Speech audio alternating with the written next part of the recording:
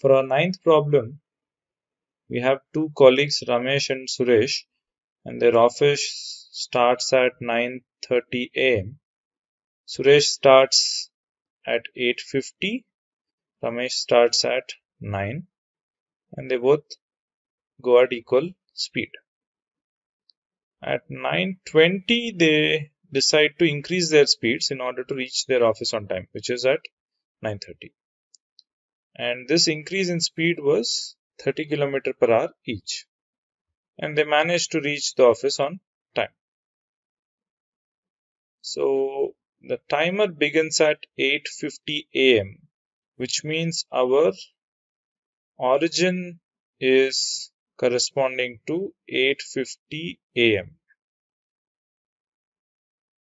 And since we know that Suresh started at 8:50, path A must belong to Suresh, and Ramesh started a little late. So this here should be 9 a.m. So B, the path B corresponds to Ramesh's journey, which gives us option A is correct. Of course, this is wrong because both paths do not belong to Suresh.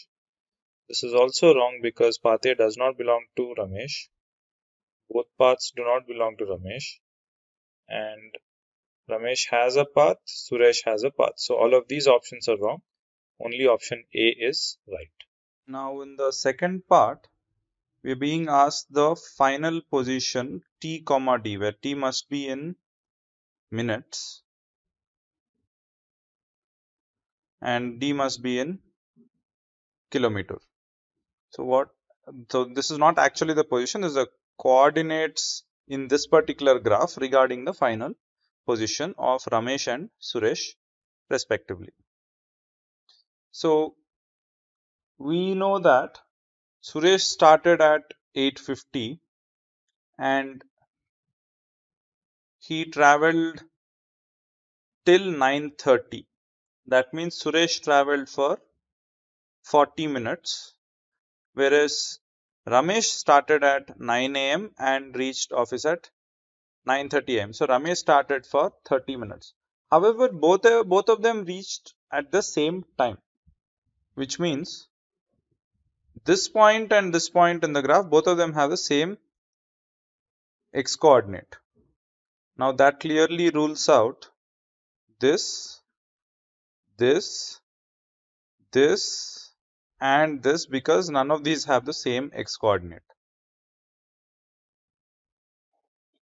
In terms of the number of kilometers traveled, Suresh goes at 60 kmph for half an hour till 9:20. So in half an hour he must have covered 30 kilometers, and then for 10 minutes he goes at a speed of an additional 30 kmph, so 90 km per hour for 10 minutes. So 10 minutes is 1/6 an hour. 1/6 into 90 gives us 15 km. So overall Suresh covered 45 km.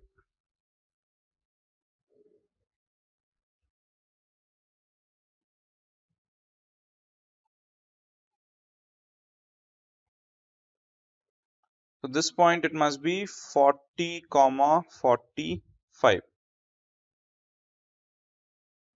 Whereas Ramesh also covered the same 15 km in those 10 minutes, but in the initial time of his travel, it's only 20 minutes.